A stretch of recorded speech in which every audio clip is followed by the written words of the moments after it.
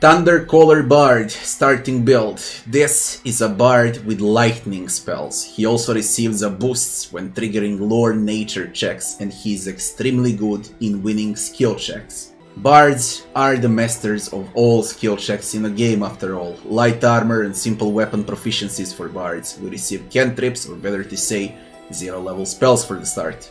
We receive detect magic for free.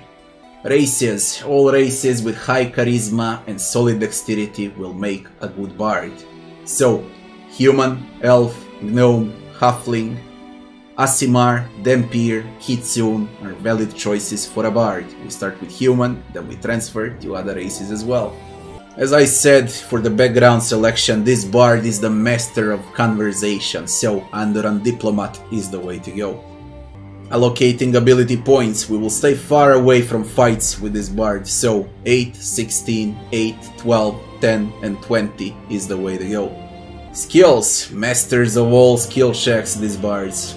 We're gonna take mobility, trickery, lore nature, perception, persuasion and use magic device. Feats, point blank shot and lingering performance are solid starting options. Alertness, precise shot, dodge, extra performance, elemental focus on electricity, initiative, they're all great feats to have when you start leveling up. Spells. From spells, summon monster for some help early on in the game, and of course cure light wounds to heal up.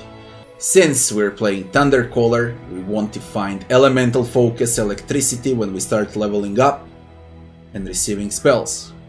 Deity, Abadar or Kaiden Sylian is the way to go. Alignment is your choice, pick whatever you like.